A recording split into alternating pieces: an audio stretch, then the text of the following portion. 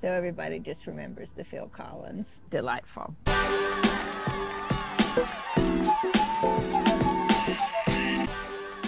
We're doing a beer vlog from Wandering Star Brewery. We love Wandering Star Brewery. Wandering Star! All right, so they're in the order. In the order they are on the... On that. Okay. All right, don't mind us, unless you want to be on film. Oh, don't forget to do a droney at some point. Oh, yeah. So, sweetie. Yes. Here we are at Wandering Star Brewery in Pittsfield. What have we? Music in the background, that's what we have. Thank God we have microphone. We have almost all of their beers, everything except the crushable blonde Czech style Pilsner. Sweetie, are you telling me we're not having the crushable blonde? No, he warned me off on the spicy one, but I said we would try it. So that could be a mistake. But that's because we are spicy beer vloggers. Yes, so we have a whole bunch of different beers here to try. And I think I heard that we are actually going in chronological order. Yes, because he put them on here in order because he had that smart idea. Well, I'm probably not going to taste them in order.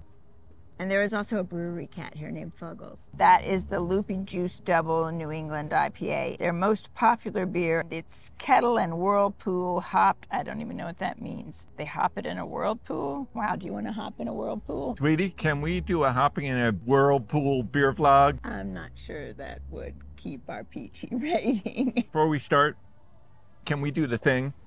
Dare us to do the thing in front of the owner. This is the ShedHead Tanglewood IPA. Device is off, sweetie. You have to take two on that, sweetie. Okay, this is the ShedHead Tanglewood IPA. Smells clean and fresh and a little fruity. Very clean and balanced. Nice mouthfeel. Super refreshing, not too bitter. ShedHead Tanglewood IPA at Wandering Star Brewery. ShedHead Tanglewood. Sweetie, that was most excellently delightful, and that is a perfect beer for me because I sometimes shed my tangled hair. I was thinking that you were more like the bedhead drinking the ShedHead Tanglewood IPA. It's called Loopy Juice Double New England IPA. They say it's hiding the alcohol well. I will be the judge of that. Does smell stronger, smells very fruity.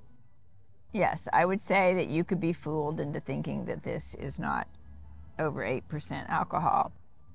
There's sometimes like a bitterness that they get, the ones that are double IPAs, but this is very balanced still. It may be a little less hazy than the ShedHead.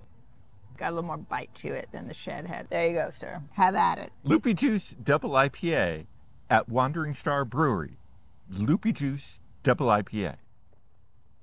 That was most delicious, sweetie. You know, I like to start my days as a beer vlogger with a giant quart of orange juice. Now, I would say if I just substituted my orange juice for this loopy juice, I would be wonderfully loopy after I juiced myself in the morning. Sweetie, can we now taste the pumpkin one? Yes, I'm just going to tell you my approach here, since you're always complaining when I don't go in order. Then we're going to taste the one that he warned me off of, saying it was too spicy.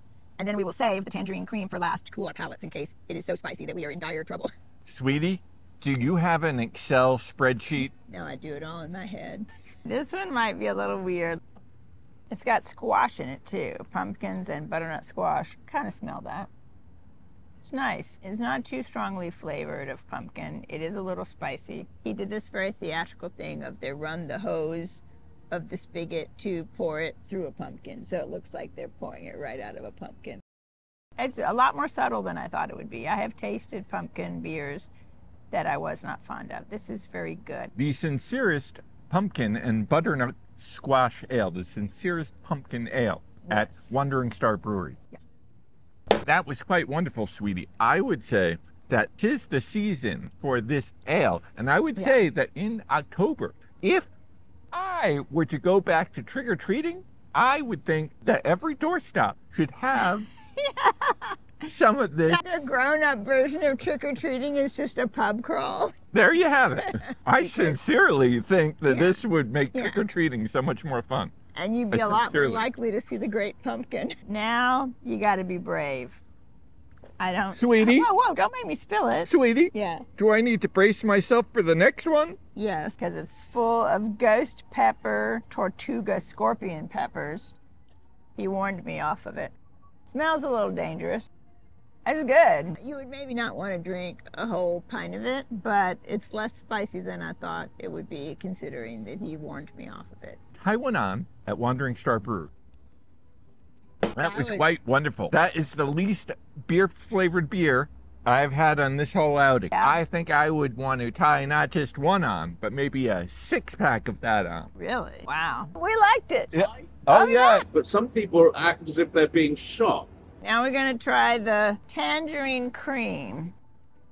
You can definitely smell the tangerine, and you can definitely taste the tangerine. It's nice. It's also not beer-flavored beer. It's got tiny bubbles. It's not very effervescent. It's refreshing, and it's definitely juicy. Tangerine cream at Wandering Star Brewery. Tangerine cream.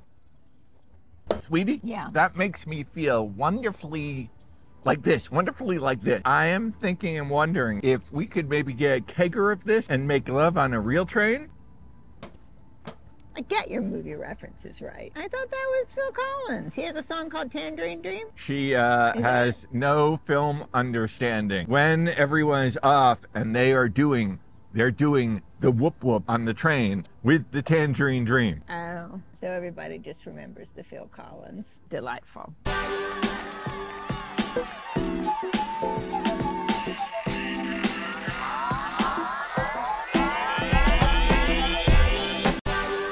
We're doing a beer vlog from Wandering Star Brewery.